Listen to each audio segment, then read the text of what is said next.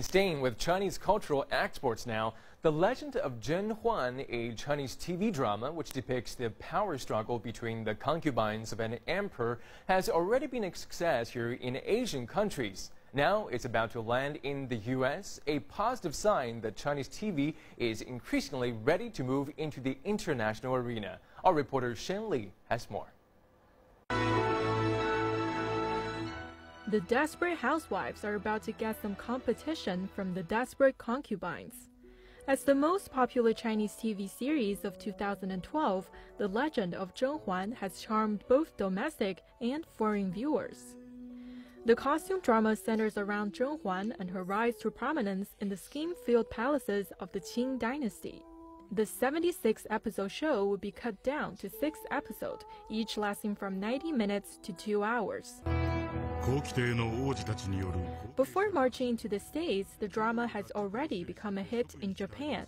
Here's some comments from viewers there. I like how the show recreates that era. Maybe I'll watch the Dreams of Red Mansion series. It's a great show, but some of the Chinese idioms are really hard to absorb. Why this huge success? For Li Xingwen, a senior commentator at Beijing Youth Daily, it's both the form and the content. The drama offers a unique view into the imperial palace, and is from the female's perspective rather than showing the power struggles between the males. In addition, the storyline is really interesting and accomplished, with refined costumes. It literally reproduces that particular piece of history, and everybody loves it. Apart from dramas about history, urban TV shows like A Beautiful Era for Daughter-in-Laws have also stirred up enthusiasm for Chinese TV dramas in Africa. For China, cultural exchange has always been a crucial link for its quest to become an influential world power.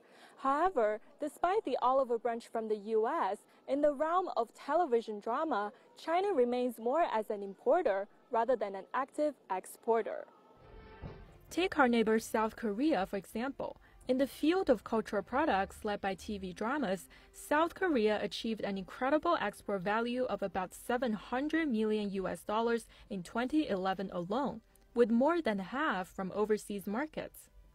That number remains around 100 million for China, with 2/3 of its TV programs radiating to Asian countries. The themes are mostly about love, but as the audience tastes become more diversified, apparently that's not enough.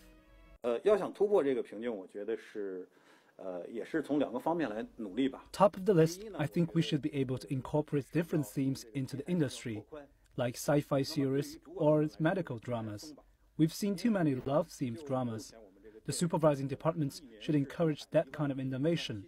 And also, we've been remarking a lot of hit shows from abroad. I think it's about time we made a hit show ourselves. But Chinese TV dramas do have an edge. They are updated daily, which caters to itchy viewers. Generally, for US or Japanese TV series, screenwriters have to rewrite stories according to the ratings, while in China, producers usually choose popular novels to base their scripts on. But besides creativity in script writing, translation also poses a major problem. Nevertheless, The Legend of Zhen Huan landing in the States is definitely a positive sign and an important step in an uphill battle. Shen Li, CCTV.